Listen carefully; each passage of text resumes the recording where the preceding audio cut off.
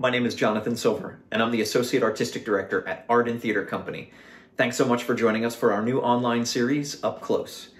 Today, I'm excited to look back at one of Arden's most cherished children's theater shows, A Year with Frog and Toad, and connect with the two actors who starred in the 2005, 2009, and 2017 productions. Joining me are Jeff Coon and Ben Dibble as we discuss Frog and Toad through the years. Hello, Toad! Hello, Frog! What are you doing in my dreams? Funny, I was about to ask you the same thing. Oh, well, it certainly is nice to see you. I feel the same way. Well, hey, Ben. Hey, Jeff. Hey, hey. Hi, Johnny. I know this is, like we were saying, a bit of a loaded question, but how are you both doing in these times right now? The weather is terrible. Yes, it is a dark and stormy night. I mean, I think we're as good as can be expected. Online schooling is tough, man. I gotta, mad props to every teacher out there, because it is not easy. Man, this distance learning is for the birds. And I'm not saying that because of our little play, but literally, I don't know how they get through it. But I guess they're, being 12 and 13, they're more well-versed with this world. They're digital natives, baby. Digital natives. Exactly.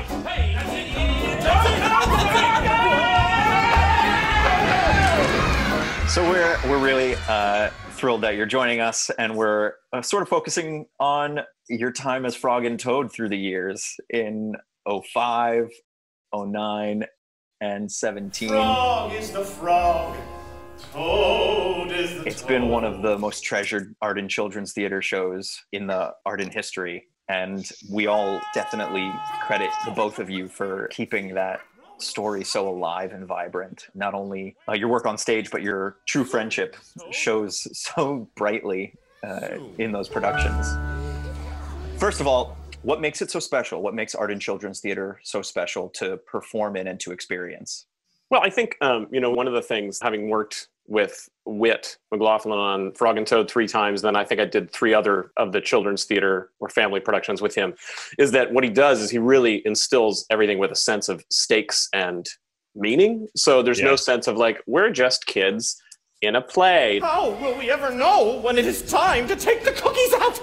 Hi, Toad. Oh, hello, Mouse. They're exhausting to do as an actor because you're playing absolute high that cookies number. Let's have more. Oh, no, Toad, we must do something. I know. Get me a box and some string. To do the show and do it justice, it requires a level of energy and commitment.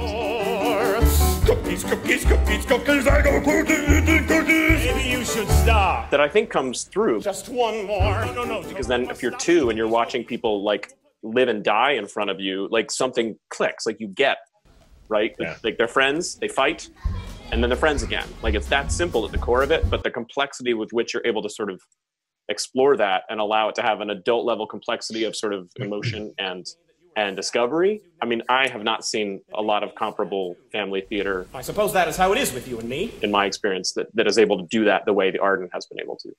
It takes kids seriously.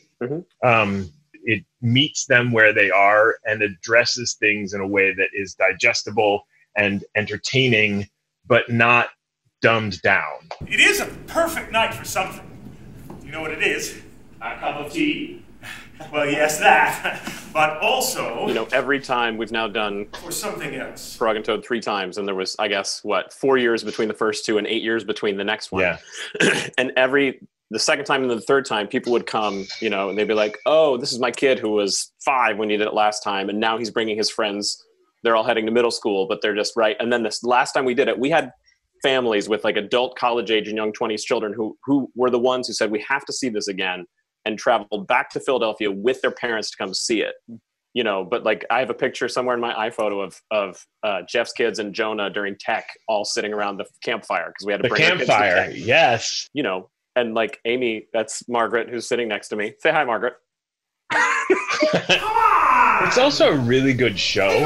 The bones of it. Go very well, Frog. I will go through it. Robert and Willie, the brothers who wrote it and adapted it, they just did a fantastic job with It's tremendous. with making it a really good piece of theater. down the hill. We are sliding down the hill, gently gliding down the hill. It's just, I have to agree with Jeff in second end. It's one of the finest written musicals in the last 30 years. It doesn't get a ton of credit because it is intended for all audiences, but the complexity of that score, the music is far more complex than it sounds because it's so tuneful. But you look at that score and it is really thoroughly written, and there's not a moment or a note wasted. The script is so economical. It's like a Swiss clock and it will work. It's a clock! Yes, and it keeps very good time. I needed a clock. I know you did, Toad. I always felt that way with that show. No matter how much I might be sitting in the house, half awake, cursing my life, as that house turns around and you feel the gasp of the kids and the magic of that, and then all of a sudden the light, and it just goes from there. It's really amazing in that way. I'd like to sing a little ode about my good friend Toad. This show, because of the way it's sort of spaced out when we did it, and with, both Jeff and I have talked about this, our lives in terms of how our families grew over the time between the productions. I mean, for me, the show is so inextricably linked with my sort of journey as a artist / father, because it was my kids were all alive the second time we did it, but they were babies. And so the show had a different resonance for me as an actor. And then the next time they were old enough to be part of it. And so the importance of being able to fold them into our work in a way that we don't always get to. Because if you're doing, some shows are a little too, intellectual, or a little too, adult, or too scary, who knows? I am the large and terrible frog. I always love that, the sort of basis of the production is all absolutely simple mechanical effects. Yeah. There was no real trickery. There wasn't fancy lighting effects. It was the fact that the large and terrible frog, which in the original script, I think it says it intimates maybe it's a puppet or something. Yeah. There's some sort of intimation. Maybe there's a large trick, but the fact that we just did a shadow effect, right? And the kids just love it. They go crazy because it's just two actors and a shadow, and it's one of my favorite moments in the piece, both because I get to sit down for a second, but also I love watching Jeff jump rope relentlessly for a few minutes a show, but also just because it's the magic of going just with these two actors stepping, and all of a sudden the shadow is where we go. I mean, just every time it would get me. I just love it. This is terrible. Well, he is the large and terrible frog. What did you do? What shall I do? What did you do? What shall I do? Whatever did you? Shall I do? Yeah. The fire pit were just really simple, but ultimately really cool theatrical effects that Now to see if you will the swirling leaf.